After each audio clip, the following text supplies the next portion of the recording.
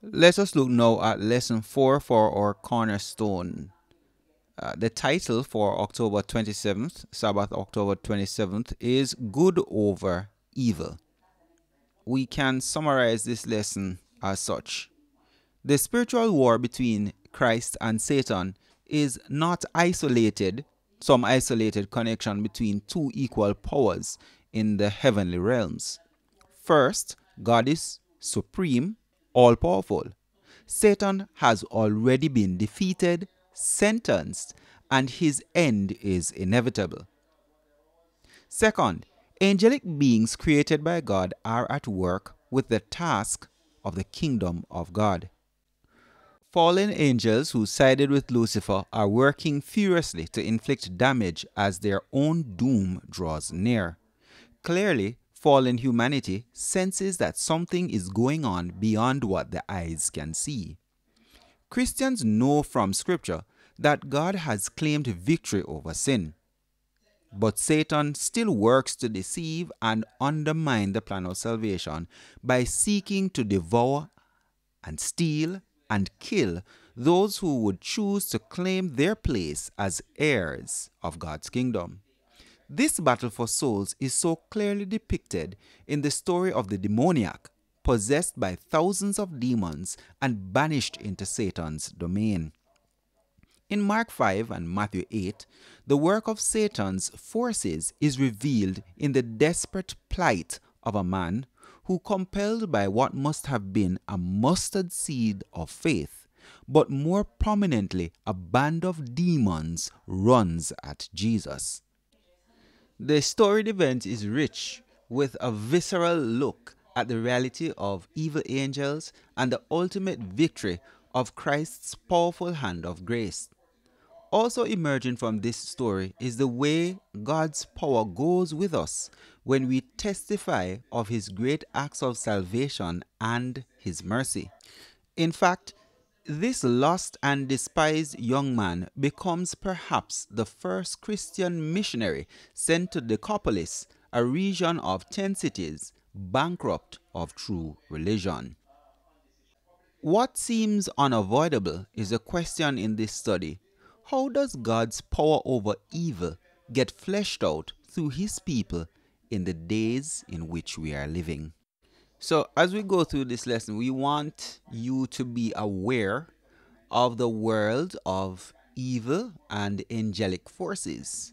We want you to have a sense that the power over death and evil is sure, and we want you to make the choice to align yourself overtly and eternally with God and His kingdom. We're going to be exploring angels, spiritual warfare, and prayer. Let's go to our key text for this week. Our key text is taken from Mark 5 verse 15, and we're looking at the New King James Version of this text. It says, "Then they came to Jesus and saw the one whom had been demon-possessed and had the legion, sitting and clothed and in his right mind, and they were afraid." Mark 5 verse 15. Our flashlight section says, "Were not miracles wrought by Christ and His apostles? The same compassionate Savior lives today, and He is as willing to listen to the prayer of faith as when He walked visibly among men. The natural cooperates with the supernatural. It is a part of God's plan to grant us, in answer to the prayer of faith, that which He would not bestow did we not thus ask." And this is taken from the Great Controversy, page 525. The "What do you think" section now says, "Do you think that many people today are aware that angels are sent to help, guide, and protect God's children? What evidence do you know of in Scripture that conveys the idea that God sends His angels to help us?" Now, the "Did you know" section of the lesson says the following: Satan is using many avenues to turn our eyes from God's love and truth. It is in TV shows, movies, books, and the media. It is important that we guard the avenues to our soul and keep our eyes on Jesus. Seeing Jesus in the scripture brings spiritual vitality to our whole being. In the gospel, Jesus heals the sick, multiplies the bread, raises the dead, forgives sin, delivers demoniacs, and calms storms. He brings healing, happiness, and hope. He overcomes disaster, demons, and death. He defeats sorrow, suffering, and sickness. He triumphs over sin and Satan. And this is taken from Mark Finley's book, Solid Ground, page 23. So we want you to come to church prepared now to discuss stories from the Bible that you are aware of that have the influence of angels, where angels made contact with humans, and we can discuss some of those. All right, so any stories that you know where angels are used to make contact or to help people. We can also talk about real life experiences. For example, I remember a story being told at a crusade of a pastor who broke down he was heading home, car broke down. He was in a very violent area. He had stopped near a street light, and some guys began walking towards the vehicle. He felt very nervous, and these guys began saying, "What them whole man do sit down in the car, so just sit down, so." And the pastor was all alone.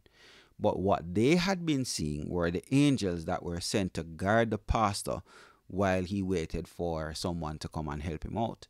Right? So there are many stories like that that are out there. If you know, then you can bring these stories as well to share. Now we need to get into the story, but before, we need to look at what the story is saying. This story teaches us two things. One, God protects us against demons and evil in ways that we are not aware. So sometimes we don't even know what we are being protected from.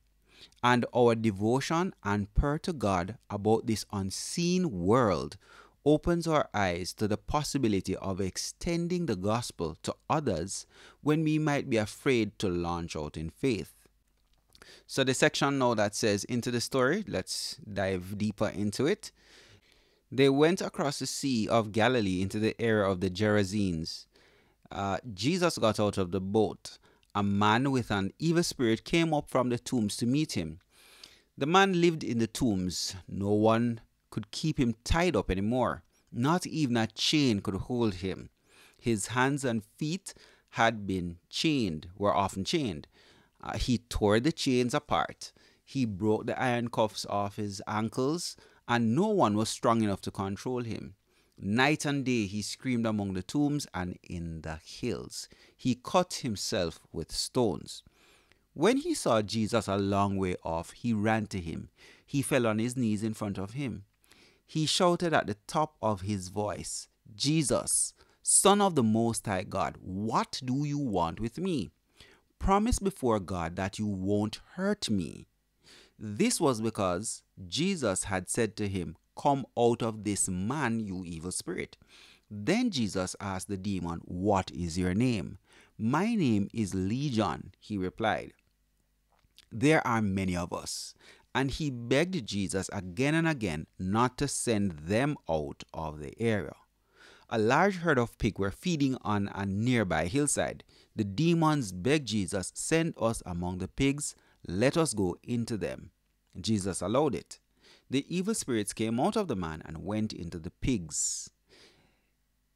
There were about 2,000 pigs in the herd, and the whole herd rushed down the steep bank. They ran into the lake and drowned. Those who were tending the pigs ran off. They told the people in the town and the countryside what had happened. The people went out to see for themselves. Then they came to Jesus. They saw the man who had been controlled by the many demons. He was there sitting, and he was now dressed and thinking clearly. All this made the people afraid, and those who had seen it told them what had happened to the man. They told about the pigs as well. Then the people began to beg Jesus to leave this area. Jesus was getting into the boat, and the man who had been controlled by the demons begged to go with him. Jesus did not let him. He said, "Go home to your family, tell how much the Lord has done for you, and tell how kind he has been to you." And this is taken from Mark 5, verse 1 to 19. So here are some things to think about now that we have done this story. As you read the story of the demoniac, what are some of the key sentences or phrases that are central to the story? What are things that kind of stick out in your mind? What do you think this story, or why rather, do you think that this story is included in the Gospels? What purpose does it serve? It says that all scripture is given for instruction, for reproof, and all of that. So why is this one here? Why would the message in this event be important? Okay, so how was the demoniac described? And according to the text, how do the villagers, even the disciples, relate to this man who is known to be demon possessed? Now, what then is demon possession, and how would you describe it? How do you think it happens? Are people who are demon possessed really completely out of control? What are some other examples in scripture that discuss this phenomenon? What is the reaction of the evil angels when Christ is near? Why do you think the people reacted the way they did? Is it because they did not want people disturbing with the forces of good and evil? What was their motivation in asking Jesus to leave the region? Why do you think the man who had been freed of the demons did not want to part company with Jesus? Why do you think Jesus gave this man the command to tell others what God had done for him? Why would this task be helpful to the man who had been healed of the evil spirits? What does this story tell us about the nature of evil and its real presence in the human experience? Why do you think the obvious presence of demons seems rarer today than it seemed to be in the times of Christ? So these are questions that we can work through, and we'll come up with a better appreciation of this story. Let's go to the punchlines now. Do you not know that your bodies are the temple of the Holy Spirit, who is in you, whom you have received from God? You are not your own, you are bought at a price. Therefore, honor God with your bodies. And this is taken, of course, from 1 Corinthians 6, verses 19 and 20. It says now, when an impure spirit comes out of a person, it goes through arid places seeking rest and does not find it. Then it says, I will return to the house I left. When it arrives, it finds the house unoccupied, swept, clean, and put in order.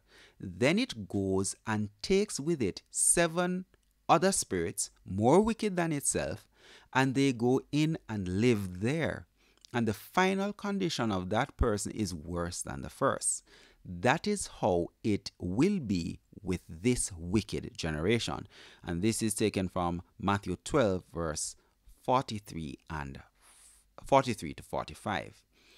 We will talk more about this text when we get to class, but pay attention to this one in particular. The next one says, so I find this law at work. Although I want to do good, evil is right there with me. For in my inner being, I delight in God's law. But I see another law at work in me, waging war against the law of my mind and making me a prisoner of the law of sin at work within me. Romans 7, verse 21 to 23. Next punchline says, I say then, walk in the Spirit, and you shall not fulfill the lust of the flesh. For the flesh lusts against the Spirit, and the Spirit against the flesh. And these are contrary to one another, so that you do not do the things that you wish. Galatians 5, verse 16 and 17. Further insight section says, it is a law both of the intellectual and the spiritual nature, that by beholding we become changed. The mind gradually adapts itself to the subject upon which it is allowed to dwell. And this is taken from The Great Controversy, written by Ellen White, page 555. And this is very important when we have our discussions about how this lesson is connected to media. So guys, I hope that this little preview will whet your appetite for deeper study and further study. I hope that you will go to the daily section so that when we meet, we'll have a nice, rich discussion. God bless, and we'll see you in the next episode.